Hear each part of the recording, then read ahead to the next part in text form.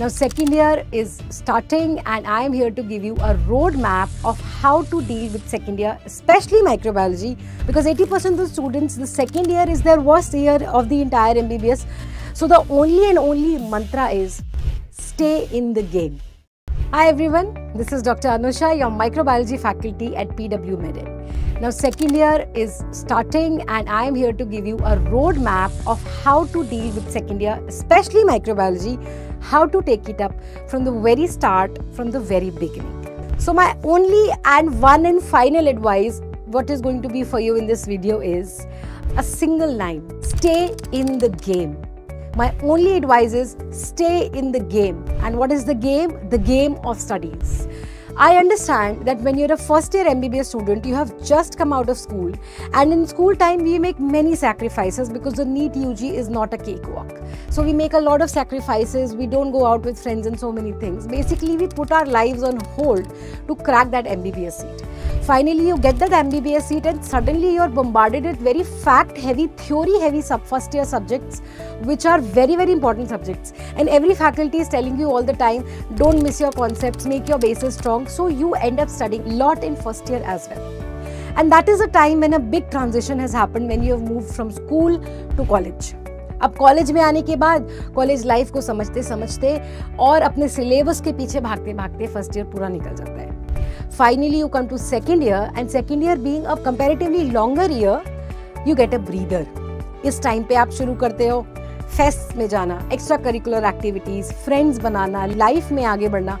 Basically बच्चों से एक अडल्टहुड में भी ट्रांजिशन होता है, लाइफ होने लगती है, थोड़ा सा ब्रीदर मिलता है finally after many years. And a lot of us tend to relax. Now, you must be thinking that the next step that I'm going to tell you is don't relax. Actually not. I am telling you, please do relax. Take this time, because no matter how much I want to pump you up right now by saying that, oh, you cannot be a loser, this and that, of course life will happen to you and of course you will want to catch a break with your friends. Please catch that break. But how do you prevent yourself from falling behind while catching that break? Because 80% of the students, the second year is their worst year of the entire MBBS, because that is the time when they get relaxed and they fall behind. So the only and only mantra is stay in the game. So first you have to identify yourself. What is your interests? A lot of you have moved out of the city of your hometowns, you are in new cities, many of you are in completely new countries altogether. Adulthood is happening finally to you, you're stepping into life. So there is a lot more that you're doing. You suddenly have a friend circle and there is a lot happening. And even though we tell you that you should stay in touch with your studies every day, give 1 hour to your subjects every day, most of the times it is very difficult to even find that 1 hour to sit with the books. It's not about the shortage of time, it's about the shortage of will, and not so much about shortage of will also. But there is just so many other distractions which are happening to you. If you're in college 8 to 5, after that you are attending some drama society or some activities of some society, then you're tired, then you have dinner, then you also have to talk to your friends for about an hour, and by the time you're so tired that all you want to do is just sleep off, right? Or of course there is Netflix to catch on to and so many other things. So even finding that 1 hour becomes really difficult in second year, because you start giving life the priority, and you're not wrong in doing so. Of course you have to give life that priority. But when I say stay in the game, I mean that first you have to identify, are you really focused and are you really inspired to study? Because there are all kinds of people. There are students who really like going to the library, finishing up the syllabus, and they're really focused on some academic target that they have to achieve. While there are other set of students who also have other talents, who have other skills, they have other interests, and they really want to focus on that also, because this is the only time that they can make a mark or identity in those fields. And naturally, if they're focusing on those things, studies take a little bit of a backseat. Now, what we end up doing all the time is that one student who was going to the library and regularly studying, they score really well, while the rest of us merely, are just barely managed to pass by reading at the last minute, taking notes from seniors, taking shortcuts, etc. But that is not going to really help us, because probably the PG entrance, if the next comes in, then it's an integrated approach. Even in NEET PG now, there is a lot of integrated questions which are being asked, overlapping subjects, and most of the times it's very difficult to tell whether the question is from a paraclinical or a clinical subject, right? There is so much of overlap which is happening. So when I say stay in the game, I mean that whatever amount of time you're spending in college, because we all have to attend college because attendance is a must. So we do end up going to classes for attendance. The mistake that we make is that we don't pay attention in the classes. So my only advice to you is, if you're going to the lecture, if you're going to the practical class, might as well pay attention. Do not ignore or underestimate the power of passive learning.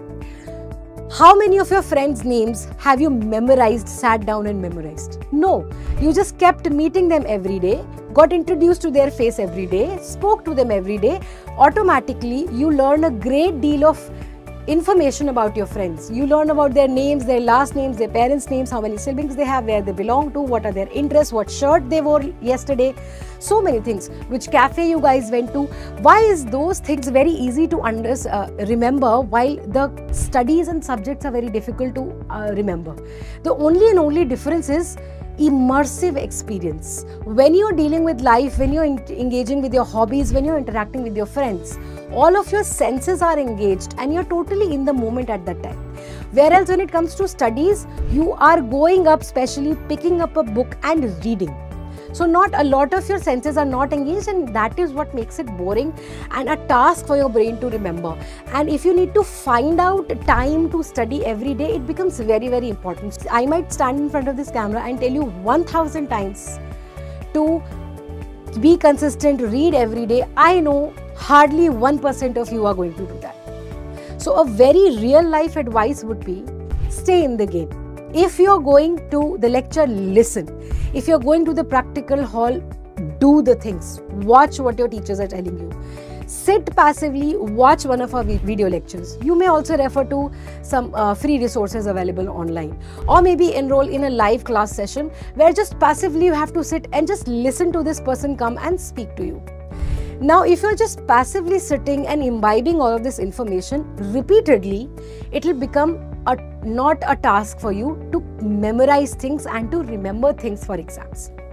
For example, there is a culture medium called as LJ medium. LJ medium looks like something, it is used to grow Mycobacterium TB, it has certain constituents.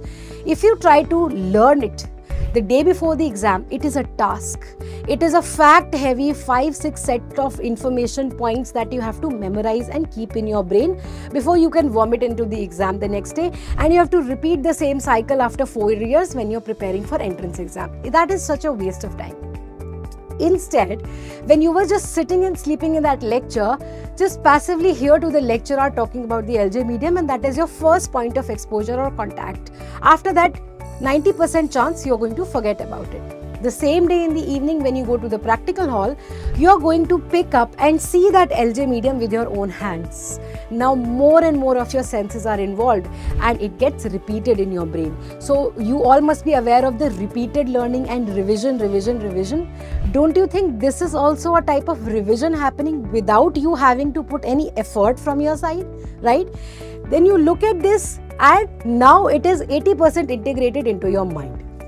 You might again forget it, but after a few days, let's say you're attending a live lecture, and then I come and I talk to you about the same LJ medium, and it's the third time it gets revised in your head.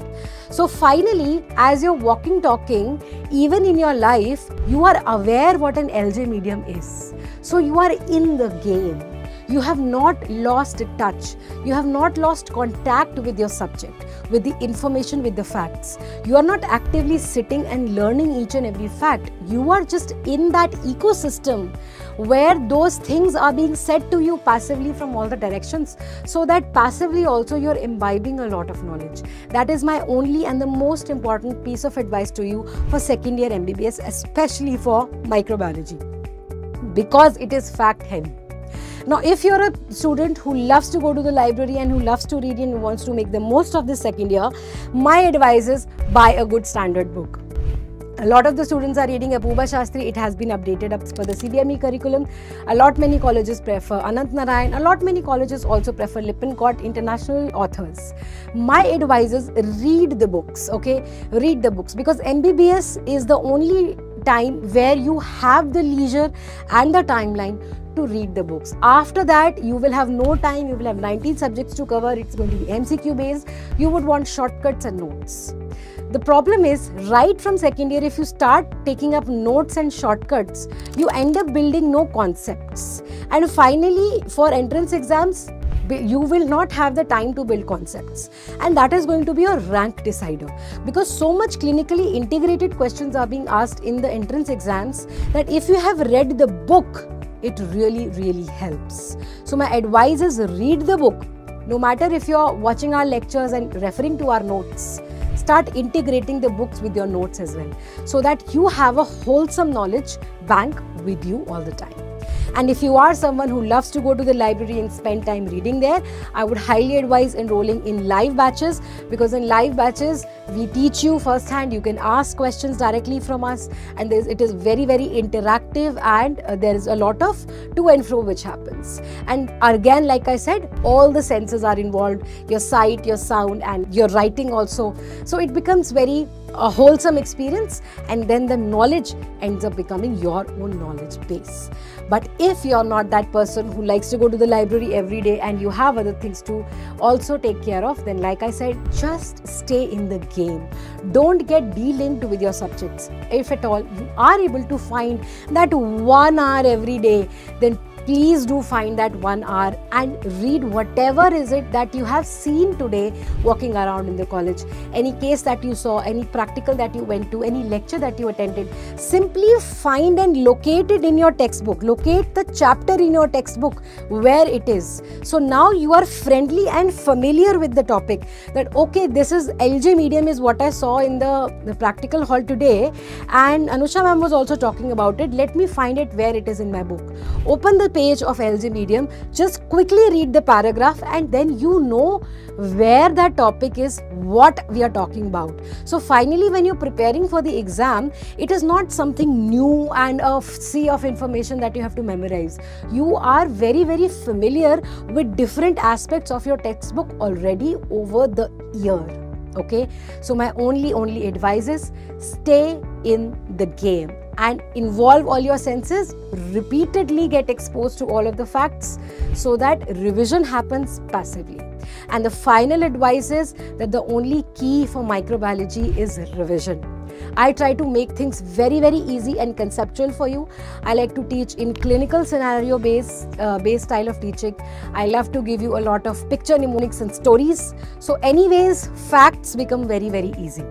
Another thing that I want to tell you right now, if you have watched the Three Idiots movie, are you familiar with this scene where Amir Khan writes the word Farhan Rajulization? Now, when you break down the word, it has Farhan, Raju and the names of his friends. So it is easy to remember that word. Similarly is how I take up microbiology. Every difficult word or name that you find it difficult to remember has a meaning, has a reason behind it. So I try to show you that reason, that meaning. What was that scientist thinking before he named something Ascaris lumbricoides, right? When he named something Orientia shushugamushi, what was the scientist thinking? Once you get introduced to those stories, it becomes very easy to remember the topics, the subjects, the names. So if you want to hop onto this journey with me, I am more than excited to be with you. I promise I'm going to make the journey very interesting and very amazing for you, and you will stop thinking that microbiology is dry and fact heavy and this and that. Of course, a lot of your seniors say that, but probably they haven't met the right teacher yet, right? So welcome onto this journey, and whatever you may choose, one advice always: stay in the game. See you guys soon.